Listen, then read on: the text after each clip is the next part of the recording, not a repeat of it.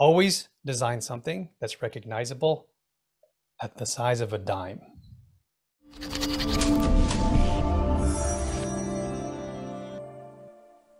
What's the value of having a brand, a personal brand? Let's think of Apple. Let's think of Nike. Let's think of Starbucks, the biggest brands in the world. In that case, yes, a logo and an image is very powerful because what have they done?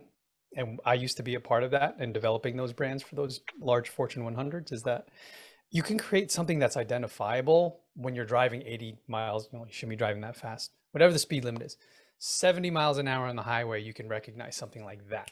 My little girls, when we're driving, they'll go Starbucks. They can't read and they know the Little Mermaid is Starbucks.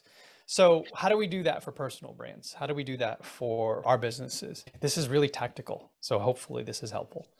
When you're developing a logo for your brand, for your personal brand, for your company, for your podcast, always consider this. And this goes back to like the 90s when I was in college and some of the biggest, one of the amazing, I went to school in New York City at School of Visual Arts. I had like MTV's creative director as my teacher and people that were just amazing. Pentagram, all these gigantic ad agencies you see in the movies. They were my teachers. One guy said, Joe Messina, I'll never forget. He said, when you create so amazing that I have this here. When you create a logo, and he was saying this before social media, always design something that's recognizable at the size of a dime. Because why? It's going to be small. It's going to be in a lot of different places. It's going to be on a pencil. And it has to be simple. So what I've noticed is people create cover art for their podcast. They create all this stuff. And there's too much detail. There's all this stuff. And I'm like, it needs to be recognizable within a split second. Now, if you look at my logo, On Air Brands, everything that I create is like, I got it. I got it. I got it. You don't even know what my company does, but you hear On Air. Like, oh shit, yeah. He's putting us on the air. I get it. So if you can distill what you do in words and then an image like that's identifiable within a split second, people understand what you do, you're gold. Now, how do you get that done, right? You're like, man, I went to school for business, or I went to school for this or that.